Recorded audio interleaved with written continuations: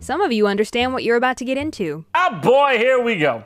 In 3 of my videos, I have mentioned a certain teacher of mine, a certain mentally unstable, vindictive teacher. Wow, we're just gonna go right there? Given that one of those videos has over 7 million views at the moment, people are getting a little curious about this infamous educator from my past. I have several questions. Well, gird thy loins, explainers and entertainers. Bad touch, stranger danger. Because we're finally talking about it, here we go. This is the story of my emotionally abusive high school theater teacher. This is gonna be a good game. Kick it! Let's start the party!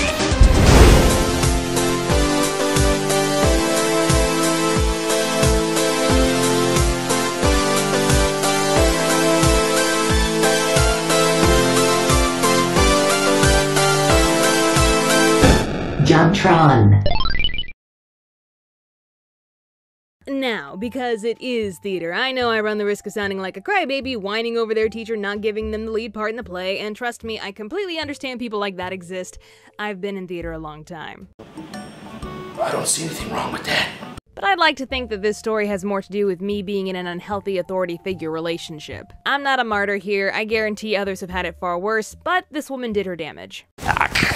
We'll call her Medusa. You look like a snake! And fun fact number 1, that was her actual nickname and she wore it like a freaking badge of honor. No joke, she put up a sign on the backstage door that said, "Keep out, beware Medusa." Boy, that should have been a warning in more ways than one. I couldn't make this shit up. I couldn't make this shit up if I tried. I'm sad that I lack the talent to make this shit up.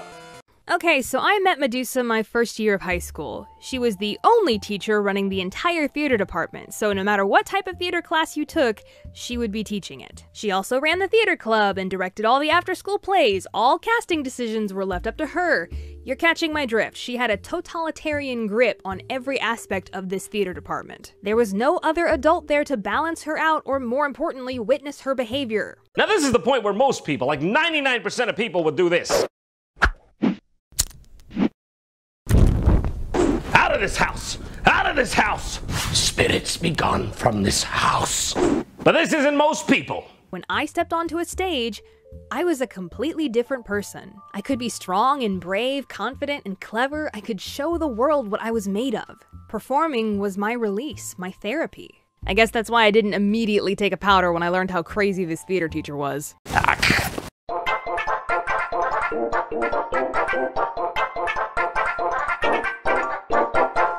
We were going to do the comedic play Noises Off. And in that show there is a role called Dottie meant for an older woman who needed a Cockney accent and had a boy-toy love interest.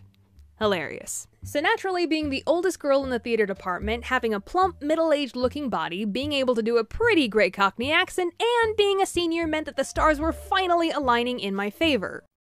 Beautiful. And the day before the audition, I was hanging out in the theater club room and I told another student that I was hoping for the part of Dottie, and Medusa overheard. She looked right at me, smiled, nodded very obviously, and gave me a big thumbs up. "Gee, Becca, it sounds like your chances of getting this part are pretty good." I know, right? That's what I thought too. But gosh golly darn it, call me M. Night Shyamalan because this story has a twist. I went to the audition, gave it everything I had, knocked it out of the park, was the only girl who could do a Cockney accent. The bougiest! But the next morning, Medusa posted the cast on the bulletin board, and nothing. She didn't even cast me. Not even once.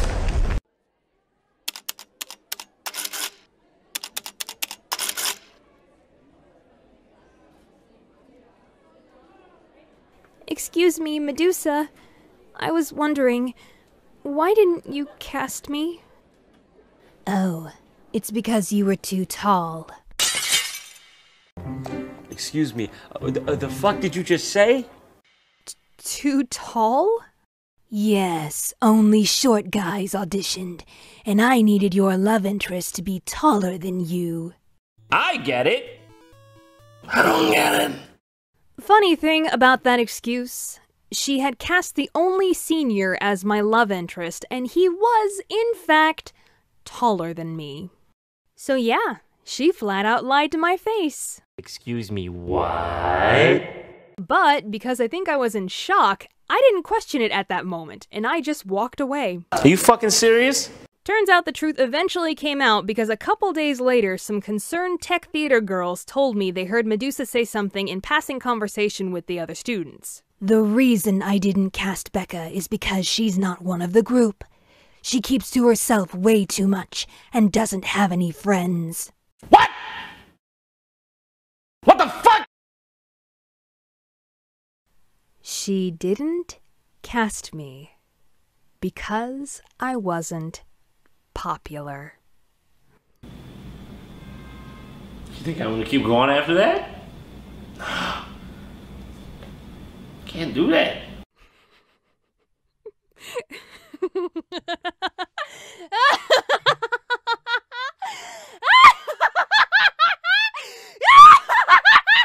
I'm scared. I'm moving on. That's it! I am done! I am out! Goodbye! I am over this insanity! You ain't dragging me down with you, sister! Peace, adios, sayonara, das vidanya, bonsoir, and all those other different languages. Consider this my final bow because we are done here! Thanks for the memories. You'll make a great YouTube video someday. Bye-bye.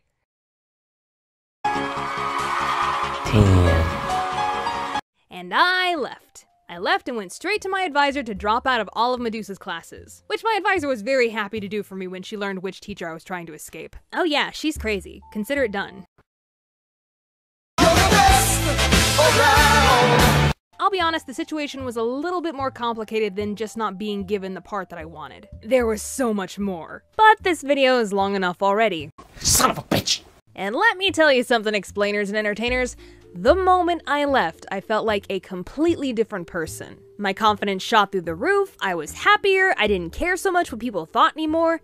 Heck, even guys were paying more attention to me. My choir director noticed the change and gave me the award for Most Improved Senior. I didn't even have to give up my love of theater because I went out and auditioned for community theater with adults. I even got a leading part in a musical that summer and won the Best Actress award for the show season at that particular theater. Everything had fallen into place for me, and all because I finally worked up the courage to say I deserve better and walk away from a toxic relationship. These situations don't always end like fairy tales, but for me, it did.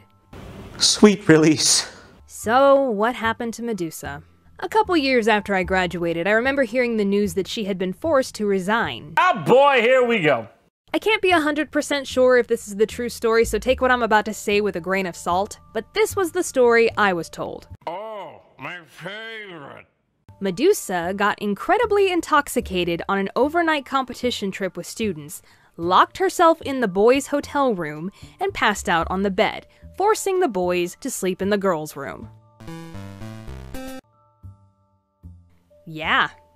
I mean, knowing her, that completely makes sense. When I first heard, I wasn't surprised in the slightest. I guess all I can say is, peace out, Medusa. Wherever you are these days, I hope you're in a better place mentally and emotionally. I mean that. Hey, at least she taught me that a bad situation in the past doesn't have to weigh you down. Because if I'm honest, I'm pretty sure it was my time spent with Medusa that taught me how to stand up to an even worse teacher later on down the line.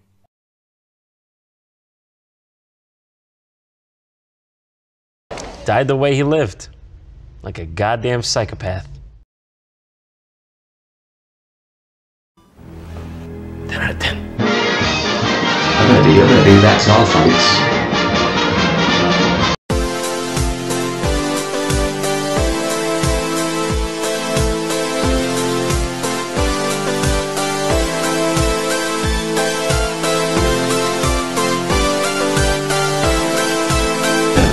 JonTron.